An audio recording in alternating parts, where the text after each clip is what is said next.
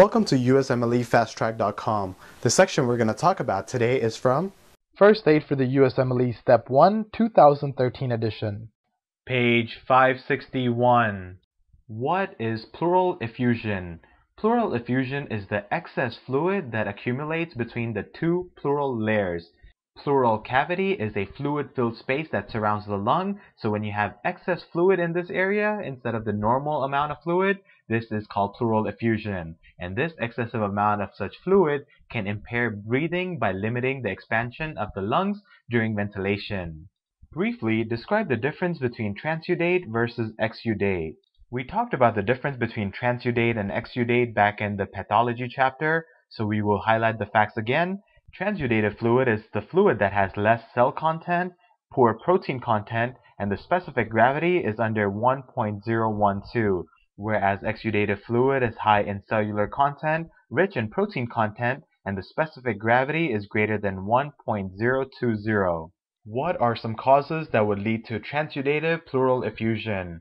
Transudative pleural effusion occurs in congestive heart failure, nephrotic syndrome, and hepatic cirrhosis. So in all these conditions, the transudative fluid is going through tight blood vessels. Name all the causes of exudative pleural effusion. Exudative pleural effusion occurs due to malignancy, pneumonia, collagen vascular disease, and trauma. In all these conditions, there is an increase in vascular permeability. So if you remember when we talked about exudate in the pathology chapter, we mentioned that exudative fluid and cells go through loose blood vessels. So it makes sense that exudative pleural effusion will occur in states of increase in vascular permeability.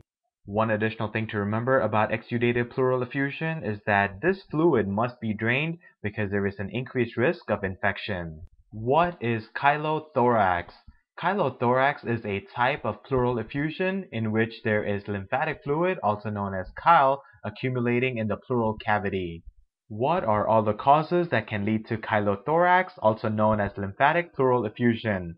Chylothorax or lymphatic pleural effusion can occur due to thoracic duct injury, which can happen during trauma, during cardiothoracic surgery, or due to a malignancy. Describe the appearance of chylothorax.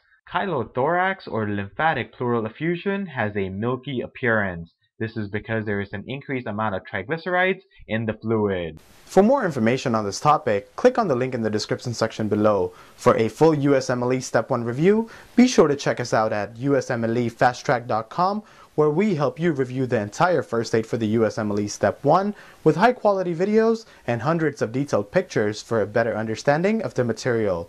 So to learn from the best USMLE review book, be sure to check us out at USMLEFasttrack.com.